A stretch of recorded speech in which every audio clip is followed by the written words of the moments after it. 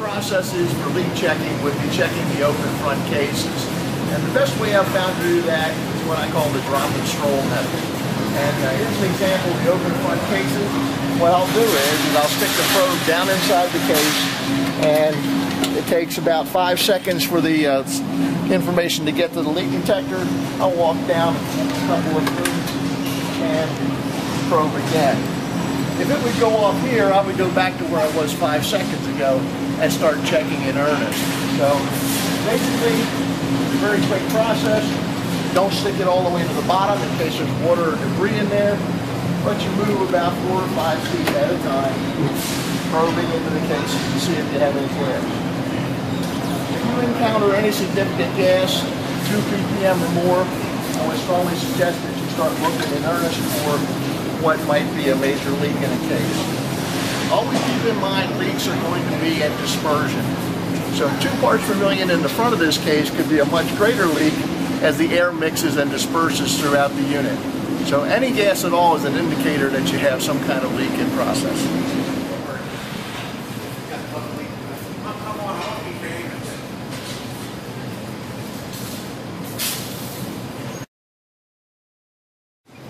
More leaks occur in these meat cases than anywhere else in stores. It has been my experience. And it's a very simple, easy way to check these.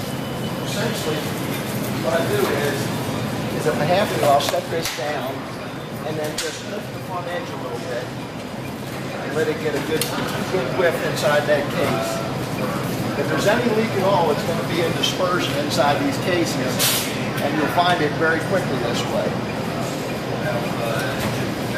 If you find any leak at all, it's best to go a couple of feet at a time, and you can watch the ppm value increase as you get closer to the leak.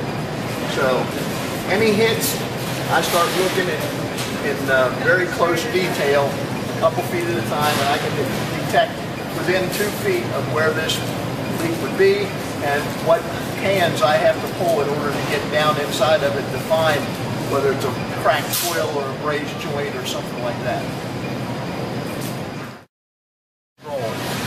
As I move down the cases, I just probe in the front panel here to see if there's any leaks. Keeping in mind it takes 5 seconds for the leak to get to the instrument. So when I get a hit, I'm going to go back to where I was 5 seconds ago. Same thing here. Dunk it in, walk down a few feet. Use a verification process by checking the supply air also. Any refrigerant is going to be mixed in there in dispersion and come out through the supply, and you can verify your lower checking, periodically checking that supply air. The drop and stroll method also applies to these case freezers, and what I'll typically do is open every 3rd or 4th door, drop it in the grill in the front, and one of the things you'll notice, a nice feature about the PGM, is it does not go off the hot, it does not go off the cold, it only goes off when it senses refrigerant. So I'm going to do the drop and stroll, and we'll see if we have anything in these cases. So I'll usually start with the first door, and then move down to 3rd and 4th. That's all the longer it takes, and I just got a hit on refrigerant. You can see how quickly the unit responded. A maximum ppm value of 287, which indicates there's a pretty good sized leak in these cases. So you can see when I came out into the ambient air, the detection dropped. So I'm going to walk down a couple more case doors and see if I get any closer to the leak.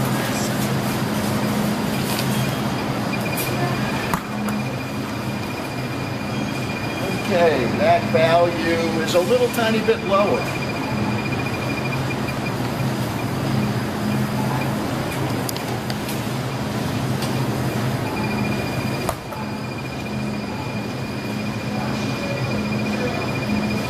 Okay, that's about the same.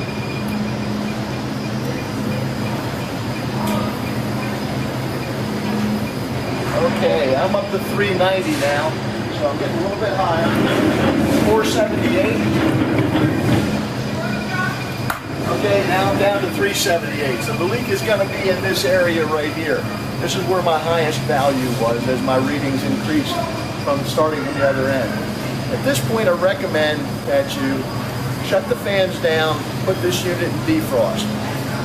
Fans right now are mixing that air and it's dispersing the refrigerant. Even though I can tell I have a higher concentration level here, I can't pinpoint it as long as the fans are running. So once we shut the fans down and put it in defrost, we'll be able to isolate and be able to detect within a couple of feet of where we need to pull the pans to start looking for that crack fitting, grazed joint, or whatever is leaking inside these cases. One of the tips that you want to take notice of is if you look up above me here, this is where the line sets are coming down. And the propensity for leaks are multiplied where all the lines come in and come into the back of these cases. So it may be just a coincidence, but this is one area you want to check very closely when you start getting leaks picked up in these cases. Testing on coffin cases actually needs to be done in two places. Since these are fed by a pit underneath of the unit, one of the best ways to start is to just kind of troll around the outside of it with your probe. And try not to get it too full of dirt, but just kind of go around the outside of it. And if there's anything leaking from underneath, you'll be able to pick it up pretty quick. The other way to test these cases is pretty much like the drop and stroll method. I'm going to check the front here, and I'm also going to check the supply air in the back. Just kind of zigzag my way down this case. See if we have anything cooling in the front or coming out of the supply in the back. Once again, any hit at all is a bad thing because we shouldn't have any gas in there. And this case is nice and tight. Testing in the walk-in freezer is pretty simple. We're just going to walk in and we're going to check both low and high for any leaks. Once I enter the freezer, I'm going to let the probe down near the floor and also reach up into the air circulation. And in the higher places, you may want to get a ladder to get closer to these. But either one of these is going to tell me very quickly if I have gas in this room. It's going to pull low and be stirred up by the fans at the higher levels.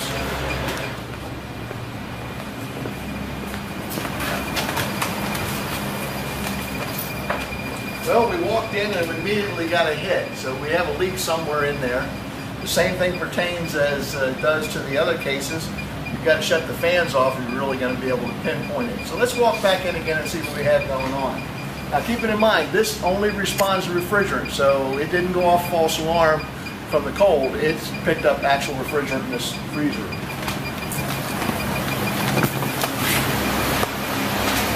The higher concentrations are going to be near the floor again, and you can see the readout.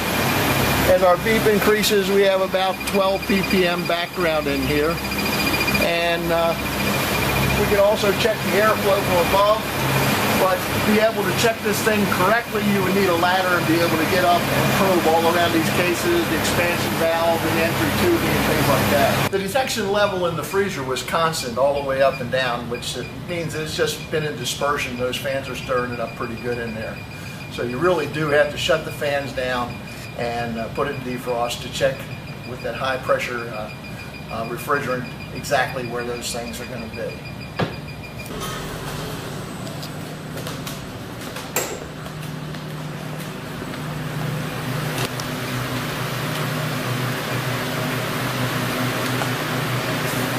This freezer is clear. I can get a good sense by, once again, by placing the probe near the floor. If there's any refrigerant, be pulling in here. And also I like to get up in the airflow, see if there's anything floating around. Once again, a ladder would be helpful to get closer to these, especially if you do detect refrigerant. We're in the bakery department doing leak checking, and one of the things you want to keep in mind is some of the release agents that are used on the baking trays have a propellant in it which is very, very similar to 134A. Right now I'm reading just a little tiny bit background, and I'm going to spray some in the sink and show you what can happen so that you know that this could actually set off anybody's leak detector, because it is a refrigerant-based propellant. So I put a little bit of propellant in that sink. I'm going to stick my leak detector down in here, take a good whiff, and then we'll watch our leak detector as it responds. I actually got 4 parts per million. Now it's going back down since I came out of the sink. So you can get a false positive. Well, it's not really a false positive because it is refrigerant. So keep in mind that your pan release could be giving you a leak signal. I'm going to check the bakery freezer since we're in here and see if we have anything going on in there.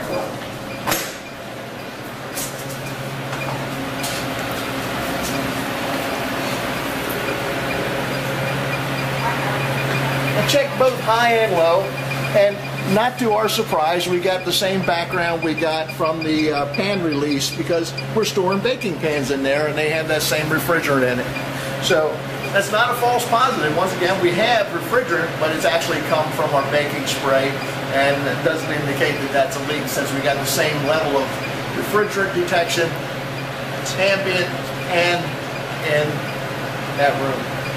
Just to be on the safe side, once a year you ought to verify that there isn't any leak in there by pulling everything out, cleaning the baking pans out, and checking for leaks in this room.